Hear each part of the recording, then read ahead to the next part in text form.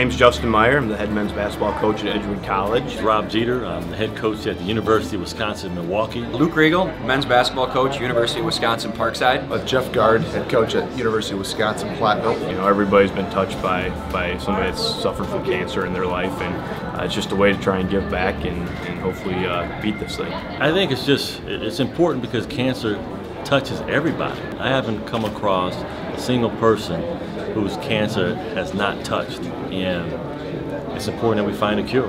It's important for us to do what we can as coaches in the position that we're in to try to help that cause. The event's grown. It's amazing what we've been able to accomplish as far as how much money we've raised, and I can't think of a better cause to be a part of to help raise money for the American Cancer Society. So every year this is something that we look forward to as our university and our family to come up here and try to raise money. But ever since I've been been a head coach here at the University of Wisconsin, we've been a part of this, and we've tried to contribute a little bit more each year. We're trying to set another record this year. It's great for the coaches to be able to give back, you know, and I think, you know, being able to use our exposure within each of our communities to be able to give back to not only the community but the state of Wisconsin and to those that are maybe a little less fortunate and that are struggling at these times. And I think obviously this disease is impacting everybody.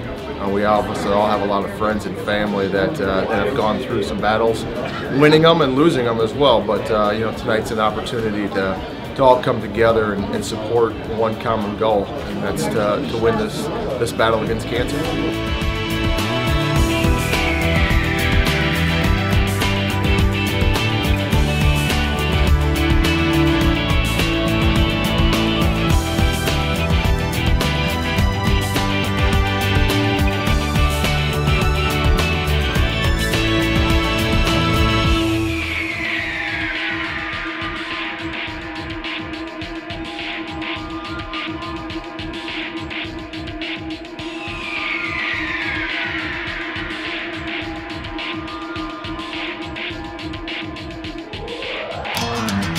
5,500. Out of 5 doesn't hear now. 55, 51, 55, 51. Thank you for what you did, sir.